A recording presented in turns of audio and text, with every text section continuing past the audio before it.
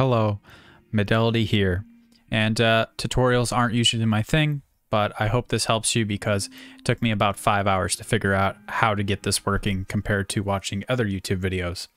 So I'm having probably the same issue you are, where I bring in a clip from from my media pool to my timeline in Davinci Resolve, and for some reason my waveform is green and it's just not showing me any of my talking. It'll play back perfectly fine and tell me that there is audio, but it won't show me the waveform. Now, what I've looked at through forums and finally through YouTube videos, I realized I'd have to click on this that says no input and click on input, and then click on one of these and then click on all these, right? And then press patch, right?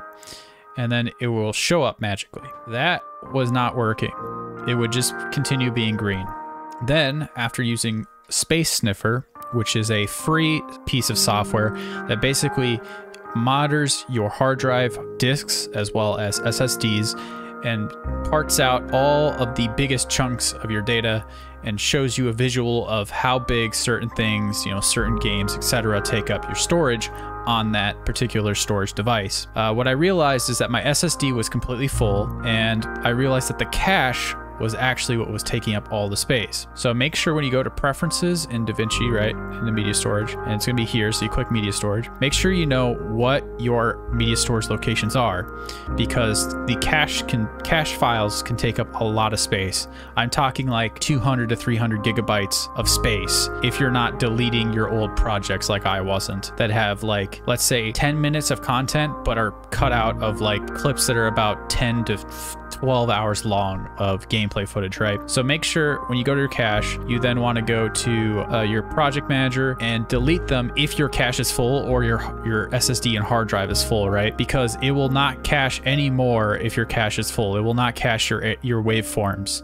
So this took way too long than it needed, but just so you know, there's an extra step to this if it's not working. If you do the input thing and you patch it and it's still not showing you the waveforms, check your cache, make sure that your hard drive or SSD is not full of storage from the cache, and if you need to get rid of storage however you want, but make sure that you have enough room so that your cache can keep filling up with more cache files and can actually cache your waveform so you can edit your dialogue without ripping your hair out. Anyway, that's all. Like the video, please. Comment to see if this worked for you, and if I make a new tutorial, hopefully you'll see me again, and hopefully you don't have to waste as many hours as I do trying to figure out these solutions. Anyway, I'll see you in the static.